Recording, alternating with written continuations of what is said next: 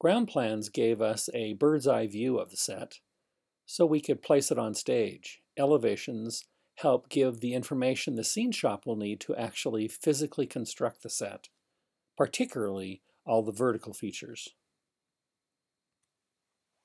Purposes for an elevation, therefore: clarify the dimensions of the design, adding more dimensions that we gave in the ground plan, physically giving heights of walls, widths of doors, dimensions of windows, etc.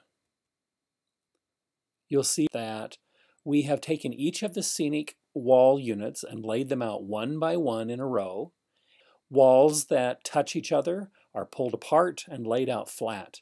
If you think about the elevation as model pieces that could be cut out and assembled into a physical model, you've got a basic idea of what an elevation is like.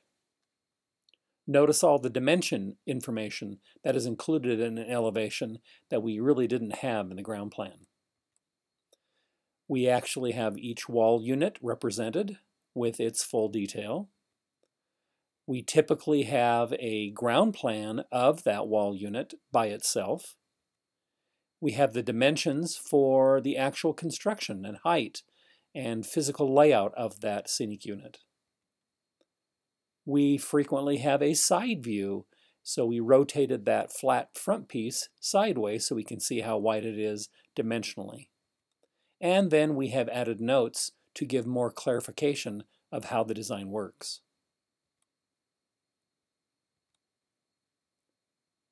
Elevations also provide construction information. This is called an orthographic drawing. This is a scenic unit that is needed for one of the set designs and has to be constructed from scratch. Notice that we see this piece in full front, side, and back view, each one giving full dimensions so that the scene shop can physically recreate that piece. Note that below the front, side, and back views are ground plans of those pieces as well.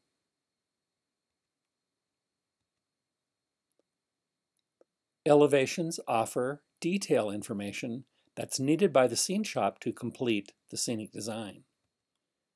For this example, we have a wall unit that has several moldings on it. Notice how we have what are called revolved sections or crosscuts of each of those cornices so the scene shop can see the physical dimension of each one of them. How do we create elevations? First of all, we'll set the title block, just like we did in the ground plan.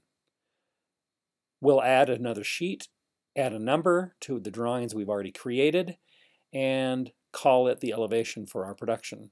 We might have multiple elevations depending on how much room it's going to take to draw them. Then we're going to lay out the basic outlines for each of the scenic pieces. As the one we saw at the very beginning in an elevation, these are the basic shapes of all the wall units. We see front views of them, side views, and top views. Next, we'll insert the internal elements, all the full detail to give information.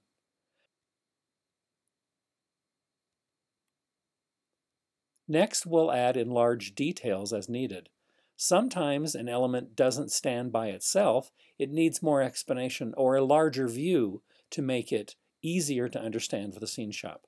Again, looking at this flat unit, we needed a cross-section or a revolved section, as it's called, for the cornice at the top, the picture board molding, the chair rail, and the bottom rail. This is the typical way of representing those, laying in a solid colored cross-section of the molding on top of the actual piece, with kind of a halo edge around it so it doesn't blend in. Here's an example of a bookshelf unit that needs to be built into the set. It is actually an L-shaped bookcase, so we're looking at the left side of it with the cutaway of where the right hand inserts, And then on the right, we're looking at the right-hand information of the unit, where the piece on the left-hand side fits in. Here is an example of a detail drawing or a sectional for a fireplace piece. Notice how we render the full front. Then we would use the bracket information that you see with the two arrows pointing that shows that we're cutting the unit in the center and then showing the left-hand side of it. So to the right, we now see that section. Notice that the top portion is hatched to let us know that we're looking at a cut view and we're looking at the left side of the unit. Below, we also have a floor plan of that unit, and the dotted lines suggest that as we look through the top mantle, we can see the moldings below it in the dotted lines or hidden line mode.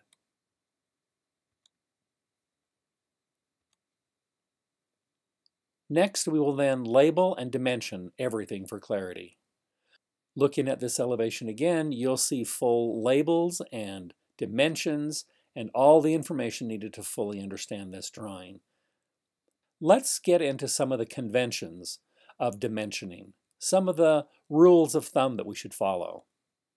First of all of our dimensions should be perpendicular to the object profile. We want to make sure that we are showing the dimension in its full scale, so the scene shop could actually lay a ruler next to it and follow our markings. We're going to use extension lines, lines that come out from the top and bottom or any finished edge of a scenic piece, and then a line in between that demarks the actual dimension, and we'll add the dimension in the middle of that line. We're going to center that measurement within those extension lines. We're going to try never to cross over dimensions because that can be confusing. We're going to add end arrows, slashes, or dots at the end of the dimension lines, and we need to be consistent in selecting either an arrow or a slash or a dot. We're going to provide only the measurements that are needed for full construction. When we're dimensioning a circle, we'll give its diameter, and when we're dimensioning an arc, we'll use its radius. So here is a close-up of our elevation so we can see more detail. Notice that we have all the drawing completed. We're ready now to dimension and label. Here is a label that would be important to allow the scene shop to know that these are opposite sides of the same flat. So in other words, this is a fairly wide flat. You'll notice from the center box rectangle that represents the end or the side view of that same flat. We will then add extension lines at the top and the bottom. Note that the extension lines do not touch the physical drawing of the scenic piece. They're about 1/16 of an inch away. Then we'll draw a line down and we'll add slashes on this one to show the endpoints of that line. That tells us that this wall is 10 foot, 10 inches tall. We also can note other dimensions within the wall unit. Again, we're using extension lines that do not touch the wall unit.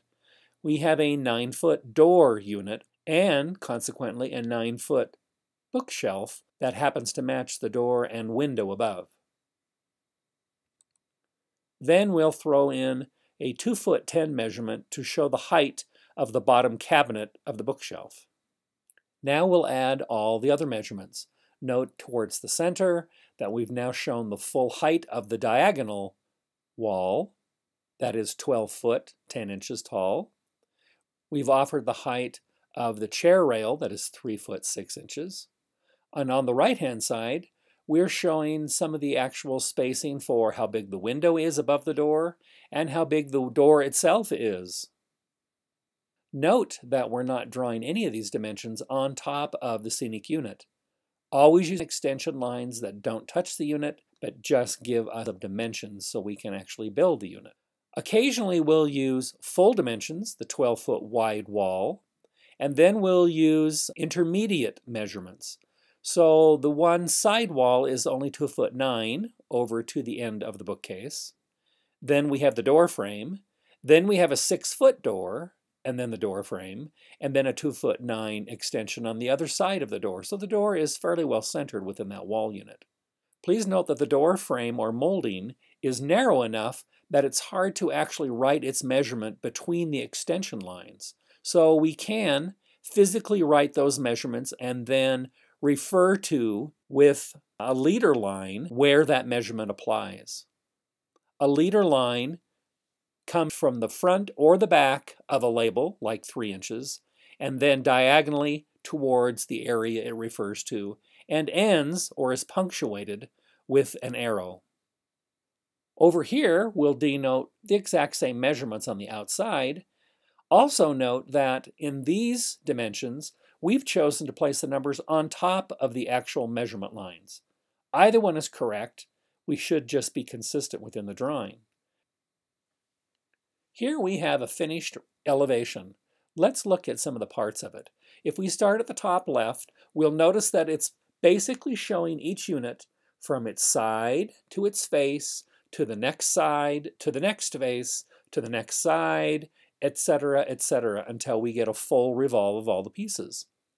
I want to point out that sometimes we could actually, like the top left-hand unit, give all the dimensions and simply tell the shop to make 2 of these, because the wall piece just to its right has those same reveals on both sides. It's not necessary to draw them both. We could simply state there are 2 of these, one on each side of the wall. Note also in the next piece, that is the downstage right wall piece, we have circled certain areas of the rendering and given them an alphabet number.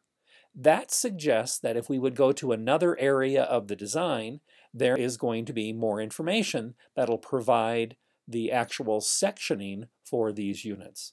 So if we look over towards the right, enlarged, detail A, which refers back to the A circle in the top left-hand corner.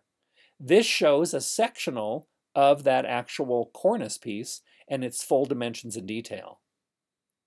Notice that just below it is detail B, the little diagonal crown molding that refers back to the B area on the downstage right flat.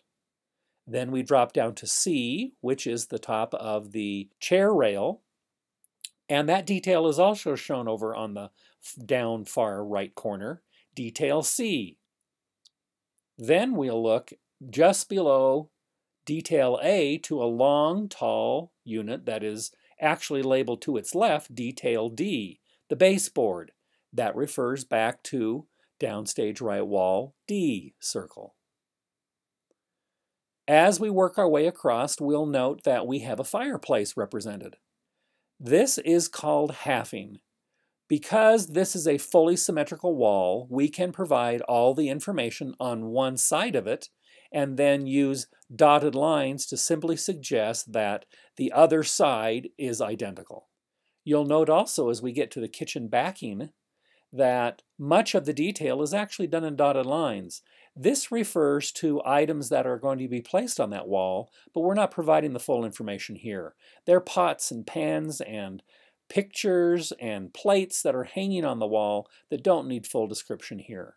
As we drop down, we notice that we are looking at an archway, and in this drawing, we are referring to the actual radius of the arch with a diagonal dimension at 9 foot.